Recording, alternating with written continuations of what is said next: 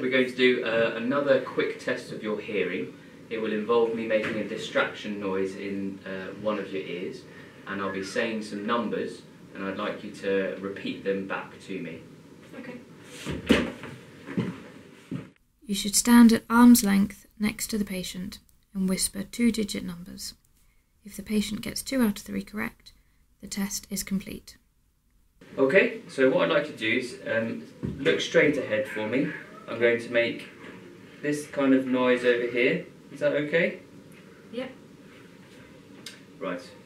I'm just going to make sure that you can't cheat. So, the first, listen out for the first number. Yep. 26. 26. 42. Good.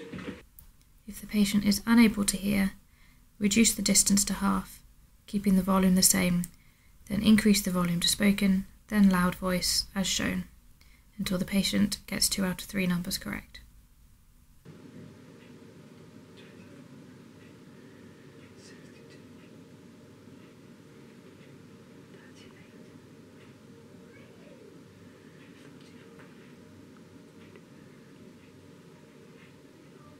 62,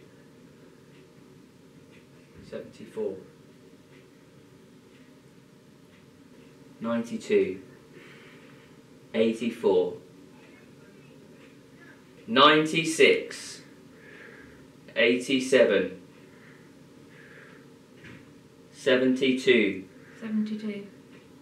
34. 34. Good. This will enable you to make an assessment of the patient's hearing. If at arm's length they can hear whispered voice, they have normal hearing, conversational voice, a mild to moderate hearing loss, and a loud voice is a severe hearing loss. At half arm's length, if the patient can hear whispered voice, this means a mild hearing loss, conversational voice is a moderate hearing loss, and loud voice is a profound hearing loss.